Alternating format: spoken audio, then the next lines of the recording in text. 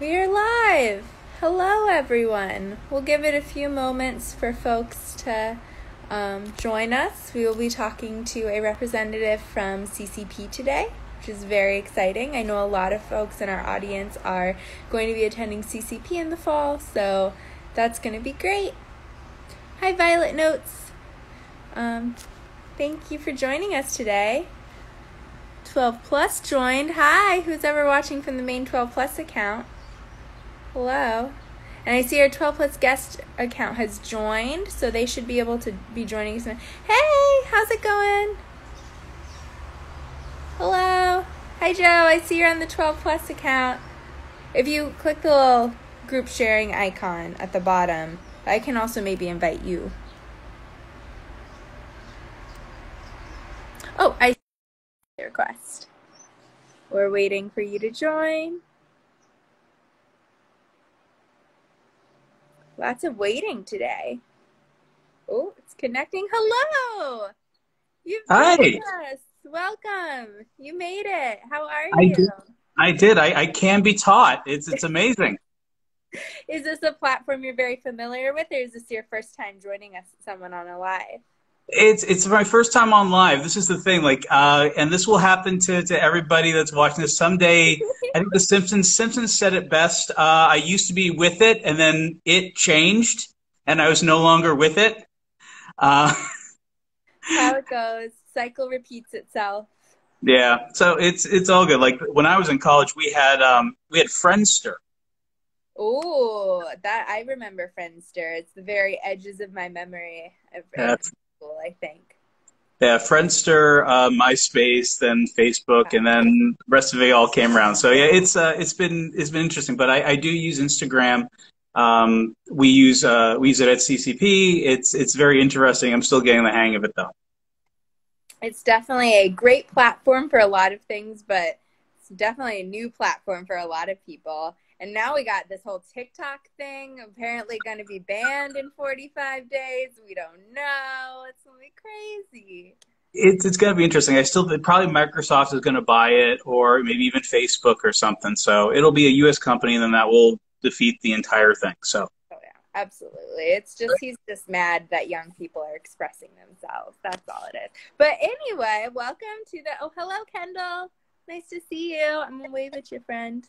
Hiya. Cool. So we're just going to jump into it.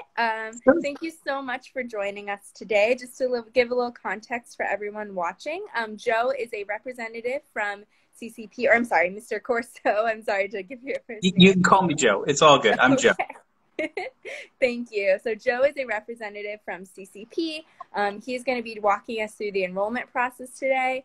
So if you have any questions about that whole thing, you are welcome to join us. You can drop questions in the comment box, and then we will be posting this on our IGTV stream afterwards. So if you are missing the live event, you're watching this afterwards, watch through to the end. The whole thing will be posted there. So great. Awesome. So Joe, we'd love to know a little bit more about you and kind of what's your background and how did you come to work at CCP? Sure. Well, before I moved to Philadelphia, I was the assistant director of admissions at a small liberal arts college called Bard College at Simon's Rock, which has the very unique distinction of being the only four-year accredited college of liberal arts and sciences that is exclusive for younger scholars. So I worked with a phenomenal group of students that started college around 15, 16 years old.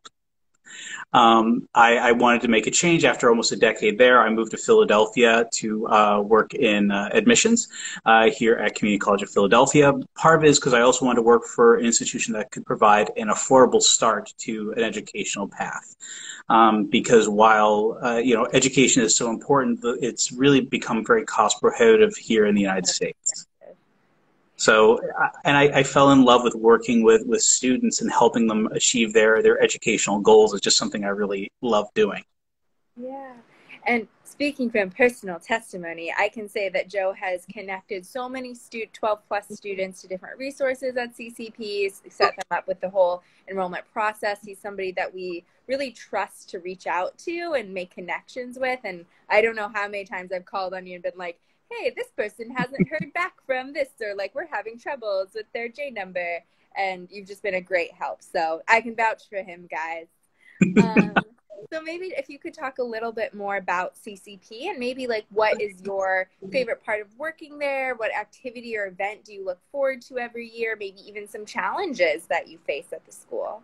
Well, this thing, every institution of higher education has the things that people love about it. They also have the things that drive them crazy about it. And I like to concentrate more on the positive stuff.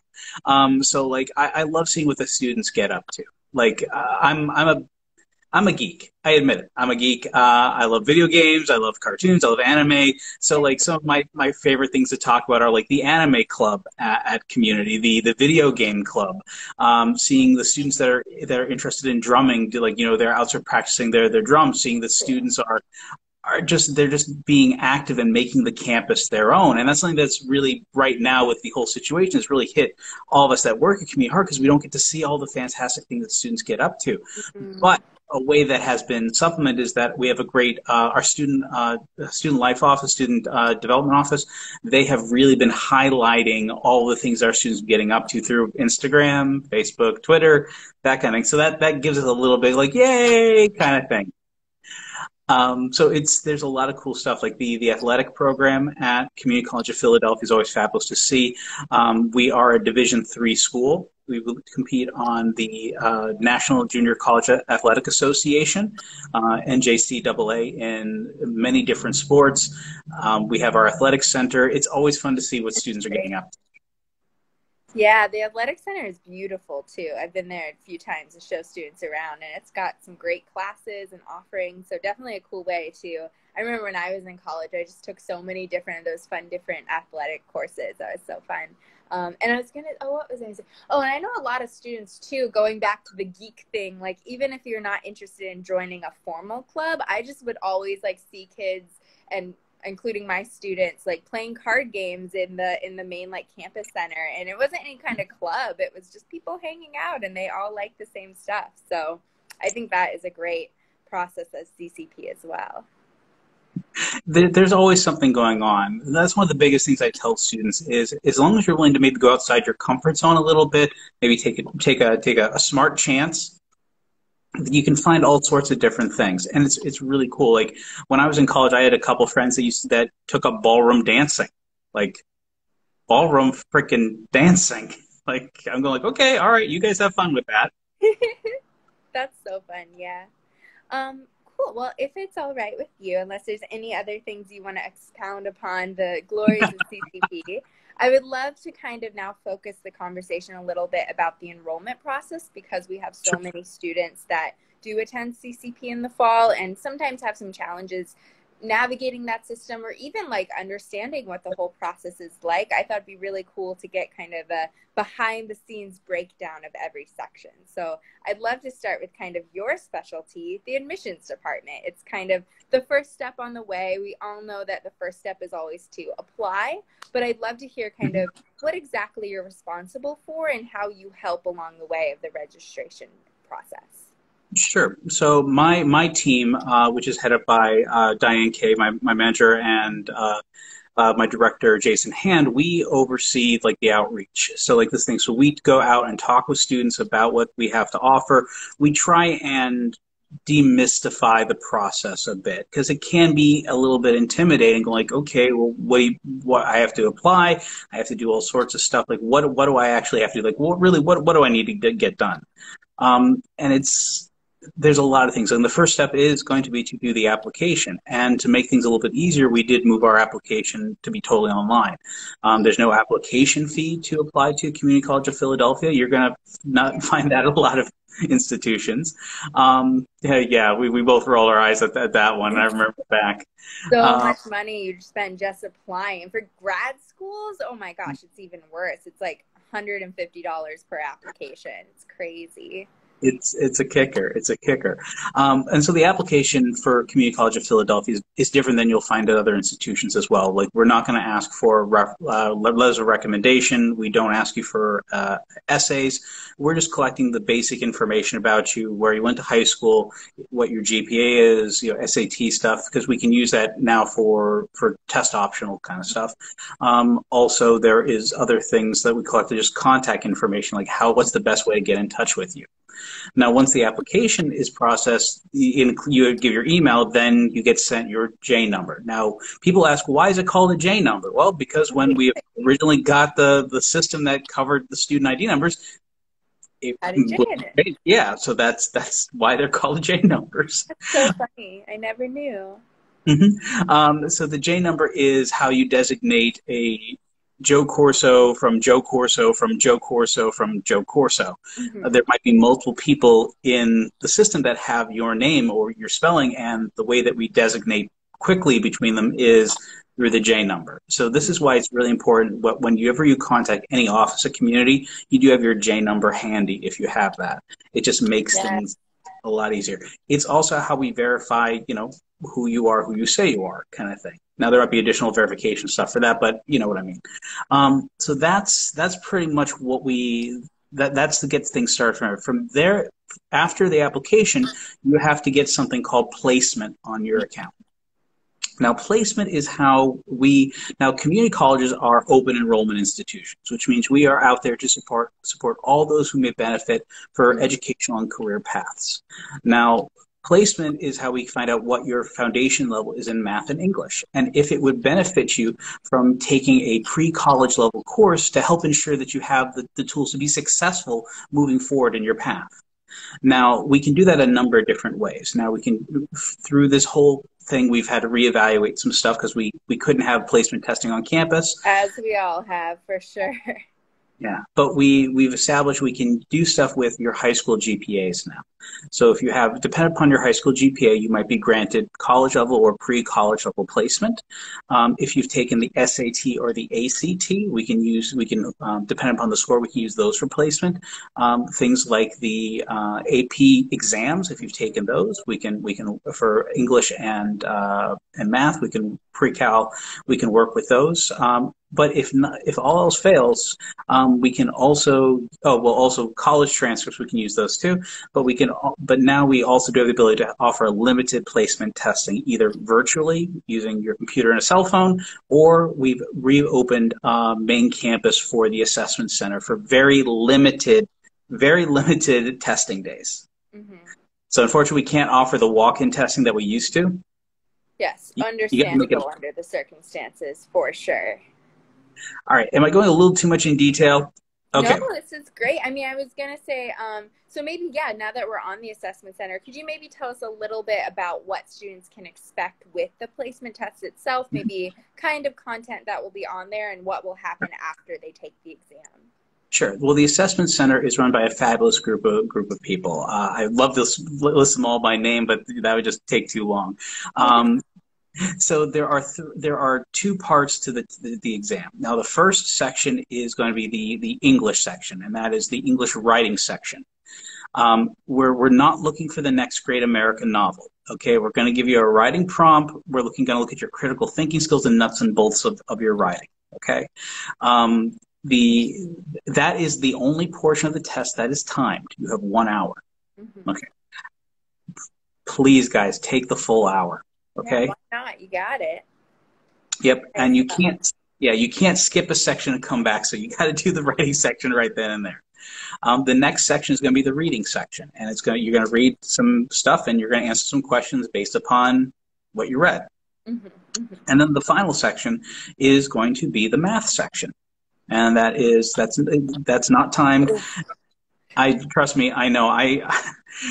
We could go into a long story about how math is not my friend, but it starts off with a couple questions asking about what the last level of math you took in high school, how long it's been since you've taken math, and it starts you off at a certain level of math questions, 10 questions. If you get the majority of those correct, it's going to bump you up to the next level, so on and so forth. So the longer the math test takes, you're doing better. It's going to also go through Yeah, arithmetic, algebra 2. It might even go up to some pre-calculus stuff for you as well. Yeah.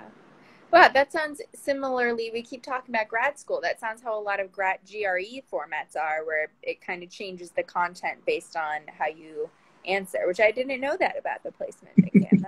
That's cool. And a lot of students ask, is there any way that I can prep for it? And I say yes and no.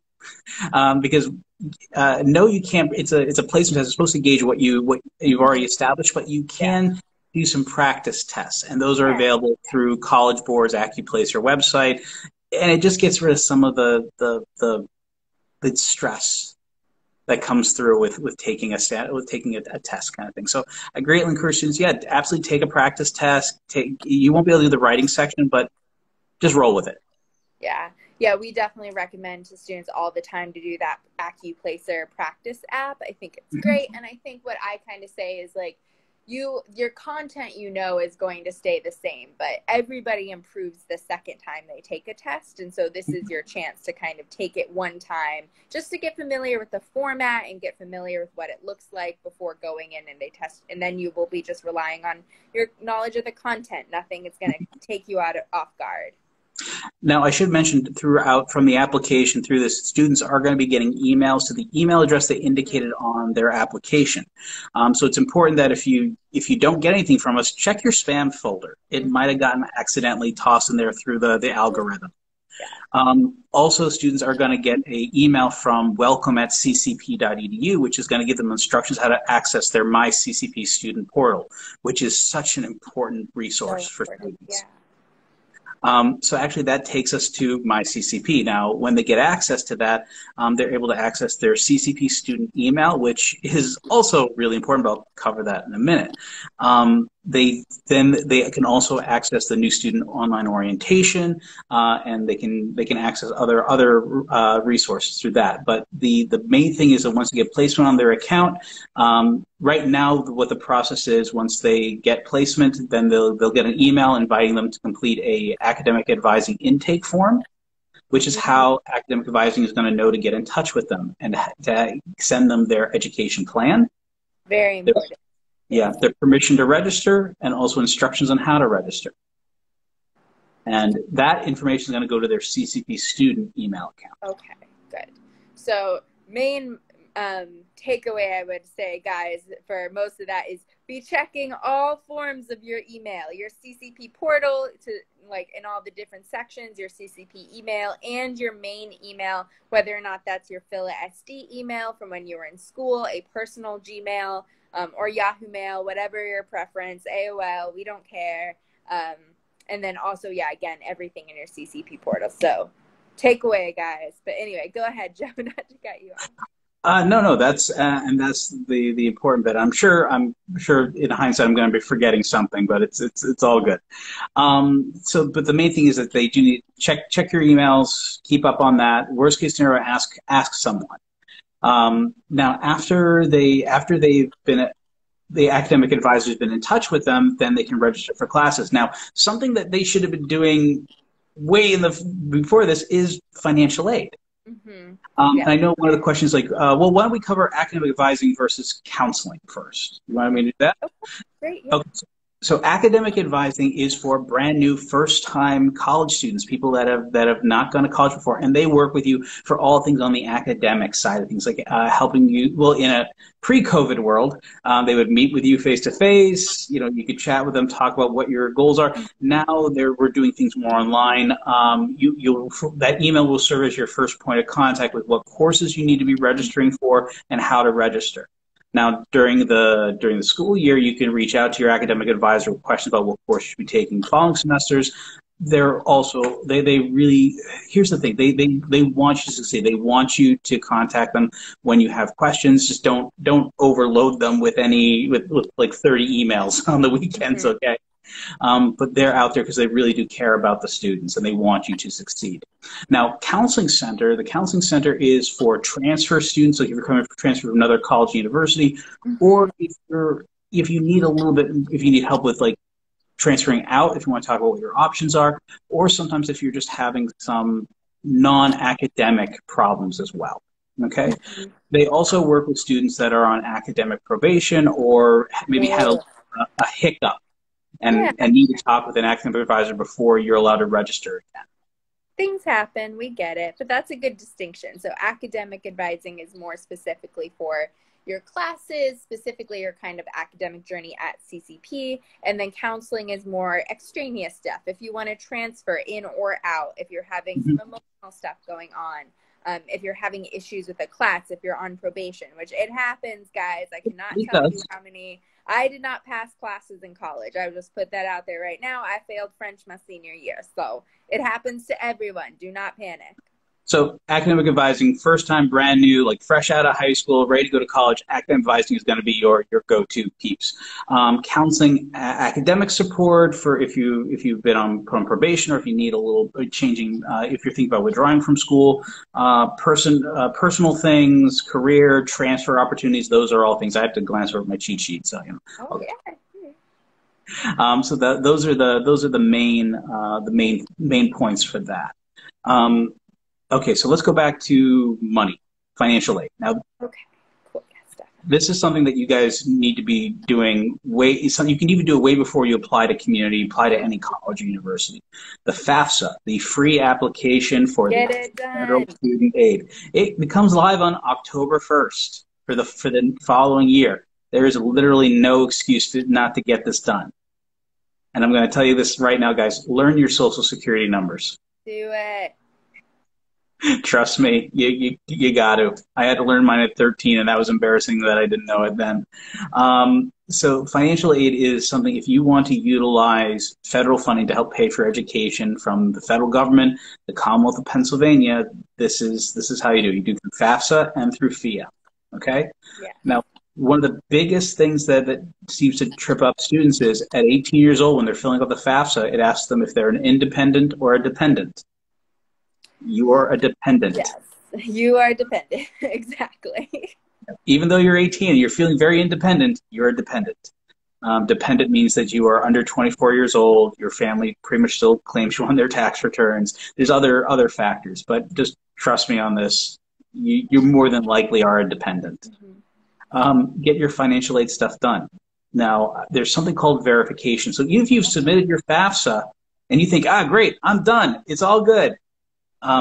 First off, it can take up to 2 weeks for the federal government to send the information to your college or university. So you don't want to wait till the last minute to get this stuff done. There's also something called verification. Verification happens to a lot of students. It's nothing to panic about, but it is important. Now, verification, it means that the federal government is tasking the college or university that you want to attend with collecting some additional information. Maybe something between the FAFSA and your IRS tax info didn't exactly match up exactly, or you could just be one out of every 1,000 people that's selected at random for verification. It's nothing to panic about, but it is important. And the notification for that is going to be sent to your CCP student email account. Check their CCP email. Yeah. I've been working with a lot of students that are going like, what do you mean I have verification to get done? Oh, no, I did my FAFSA. I did all that. I go, yeah, but you... A little more, guys, a little more. Yeah. And this is something I would say the bulk of our work at 12 Plus is over the summer, specifically with CCP students, is getting that paperwork done. As Joe's saying, I'm going to echo, like, it is nothing that I would ever panic about. It's just a series of kind of bureaucratic steps that we have to take, and we can walk you through them together. Like, you're not alone with it. I know it's kind of frustrating sometimes, but we can do it. It's nothing to worry about. Mm-hmm. And for some of the stuff, we've actually translated the forms into electronic forms that you can do and submit through your MyCCP portal. It sends a confirmation that you submitted it, so there's no question like, did I do it? Did they get it? So it just makes it a little bit easier. Yeah. And so the financial aid office wants to give you money. The bursar's office, that's where you give them money. Great. Yeah, I wanted to make a clear verification because I think for a lot of our students who might be on full financial aid, they almost never interact with the bursar's office. So I like to, hi, Rihanna. Thank you for joining us. Hi, Rihanna. But yeah, I wanted to make that clarification just because a lot of students might not ever have a need for, or they will, but not until the end when they're paying certain dues or whatever. So I'd love to just have a clarification, the difference between financial aid and the bursar's office. Sure. The bursar's office is where you would go to pay your bill. College universities, every college university has a bursar's office, just as they have a financial aid office. It's just where, like, if you had an extra bill to pay, that's where you could go to do it. Now, you can pay your bill online through the bursar's office, through like online stuff. You can set up a payment plan if you don't want to pay the total, the full amount right away for your tuition stuff. We have payment plans you can get on. But also, one thing you got to realize that if you owe your college university money, that might keep you from being able to register for more classes, and even not be able. You might no longer have access to your transcripts if you want to transfer. Yes. So, like, I work with students that have gone to other college and universities. They say, like, oh, how long were you there? Oh, I was there for a year and a half. Like, okay, great. Will you be transferring credits? Go like, well, do you guys need the official? And I go like, yeah, we need the official. Yeah, unfortunately, you very do. Yeah. So that's something you got that to be mindful of. Yeah. And that's something I'll just make a quick note too, is I have heard from the bursar's office before that the limit that they can do for you to re-enroll in new classes if you do have a balance on your account is $500. So your account has to be below $500 in order to register for classes next semester. Now, that might have to be $0 for you to get your transcript out to transfer, but just a note about taking next classes, and if you do have to pay out of pocket, keep your balance below that $500 amount, and you should be able to register for classes the following semester. Yeah. What else do you want me to cover? I would love to just really quickly touch on any resources that you think would be good for students to take advantage of, maybe specifically thinking about the fact that things are going to be online next semester. So what do you recommend for students who might be struggling with that? What is going to be transferring to a more virtual format that students can take advantage of? Absolutely. So Community College of Philadelphia, we've taken this very seriously. We've actually set up a virtual student resource page. If you go to our main website, it's right at the top. And that lists off a whole bunch of different resources that the students can access online, and not just academic ones, also some things that help out with, like, finding affordable internet access, those sort of things. Some of the great support services that are a community that I love, Single Stop, one of them, first off. Single Stop handles, like, non-academic, like, issues kind of thing. They do free tax prep for students. They can help find legal support. They can do all sorts of things. So I really do encourage students to seek out Single Stop, if for no other reason than to do your taxes. That's awesome. I wish I could get them to do mine. Another incredible organization is the Center for Male Engagement, the CME. Yep, Derek Perkins, he's the head of that. He is fan-freaking-tastic, guys. I can't even begin to, like, I am in awe of how kind a person he is, how knowledgeable, and how, just a great dresser he is. He puts me to shame. He's like that. He's always styling. So that is for our African-American male population, or any students that self-identified as African-American male. So they help everybody, though. They're pretty fantastic. And they provide everything from mentoring, tutoring. They're just incredible group of guys. Yeah. Yeah. Some other support, there's just so many different things. We have the learning labs on campus, so you can go there and get, they've moved over to the tutoring. Tutoring has moved over to the library, and tutoring is going online. Because they're renovating. They're doing we're in the middle of a massive renovation of the library at the moment. So yeah, but libraries are so important, guys. Seriously, I cannot stress how many resources you can get through your library. Everything from getting access to sometimes textbooks to free tutoring. There's all sorts of things, and that the tutoring stuff is being moved to online format. Yeah. I'm trying to think what else. There's so much that we've done in such a small amount of time. You guys I, will be doing a laptop lending program, correct, for any there, students? we did one for the spring and for the summer. I think they are updating the information on that. I don't have that in front of me right now, but if you go to the virtual resources, there should be some information on that. Yeah, great. Yeah, I mean, I've seen that. I knew that was the case for summer classes. I kind of assumed it's going into the fall, and I just think that's another great example of ways that CCP has been really supportive of their students and ensuring, even with everything that's going on, like students will still be able to take classes and access this model of education that I think is one of the most accessible resources in the city. So we so appreciate everything CCP has done for our students and just making education accessible for all. Do you have any kind of last parting words of advice for any students who might be starting on their CCP journeys? Take ownership of the journey. Mm-hmm. Okay, this is the thing. Like one of the biggest mistakes I made in college was that I was too complacent for one of the semesters I was there. Um, I just assumed everything was going to work out because it always had for me in the past. And eventually it did, but I had to step up my game. I had to go to class. I had to do my homework. I had to do the work that I was assigned. I couldn't get by on my charm and good looks alone. Um, so don't be afraid to ask for help. Yeah. That's the big one, guys. You need to ask for help. I always like to say, no one in this world has ever done anything of note all by themselves. So You always, true. yeah, you always have people that are helping you, helping support you, helping you move forward. You need to ask for help. Absolutely.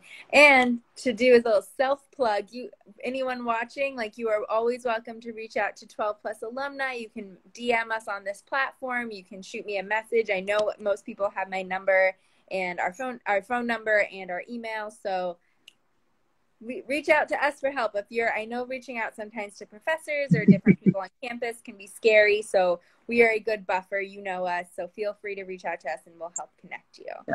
And my should I give my email? If you're comfortable, yeah, let's just like saying it out loud, and I can always Sure. connect to you as well. It's all good. My email's pretty easy. It's jcorso, JCORSO @ccp.edu. Shoot me an email. Give me something. Give me 24 hours to respond because we are getting a lot of emails right now, Oh, as you I can bet. imagine. But don't be afraid to ask for help. Just remember to include your J number so I can know who the heck I'm talking to. That makes things easier for me. For sure, definitely. Well, thank you so much for your time, Joe. We so appreciate you and all the work that you've done. And yeah, feel free to look at this later, guys. If you're watching this in the future, it's good to see you all. Thank you so much, and you have a really good rest of your week. Bye, guys. Have a good one. Be safe. Be cool. Thanks. Bye.